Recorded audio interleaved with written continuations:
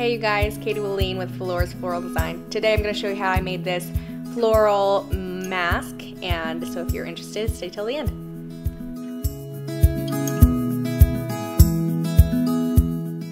The first thing I did was just kind of do a rough sketch. It's probably the worst sketch I've ever done, but just sketched it out as kind of the layout I wanted to do.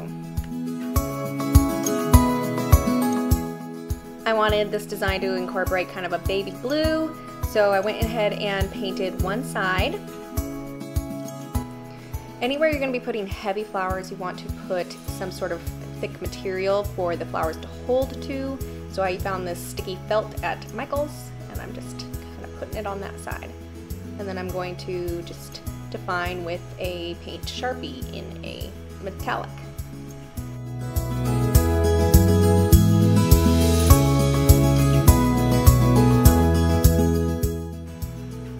I'm using Gerbera Daisy petals for the eyelash effect.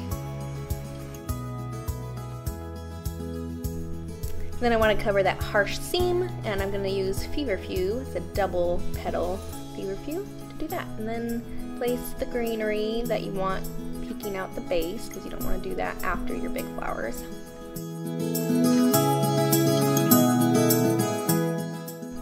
Then I'm going to just reflex these tulips to make them look just like a different flower. They look really pretty when you reflex them. Look at that. Isn't that gorgeous?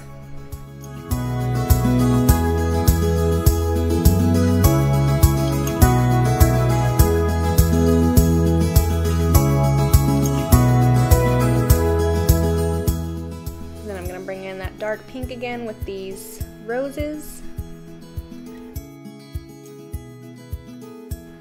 And then I got these little yellow flowers off of one of my succulents. I believe it's a Kalanchoe.